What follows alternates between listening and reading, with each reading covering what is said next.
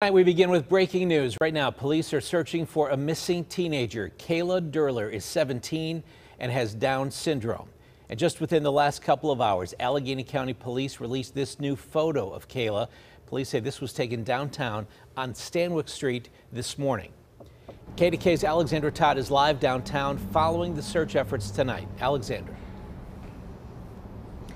Yeah, Ken, it's now been 13 hours since anyone has last seen Kayla Durler. She was last seen in that photo at 10 a.m. this morning. She was coming from McKees Rocks to right here at this bus stop on Stanwyck Street. And as you mentioned in that photo that the police released, she is wearing a purple backpack and a black hat. Stowe Township and Allegheny County Police request everyone be on the lookout for a missing 17-year-old female, Kayla Durler. She has Down syndrome and is intellectually disabled.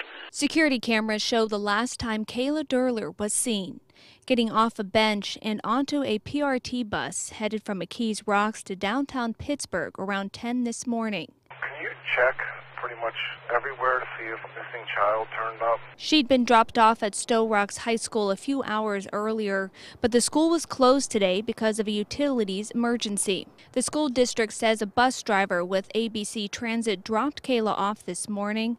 A statement from the school district says, as we communicate to ABC Transit on Thursday night, classes at the junior-senior high school were scheduled to be conducted virtually on Friday. We are still trying to ascertain why the student was dropped off and not taken directly home. McKees Rocks police put out pictures of Kayla around 4 this afternoon. They say she is about 5'3" and last seen wearing a green coat and maroon pants.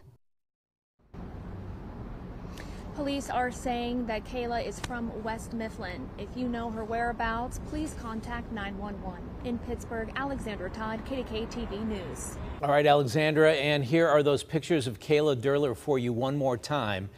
You're asked to call police if you see her or know anything about where she may be tonight.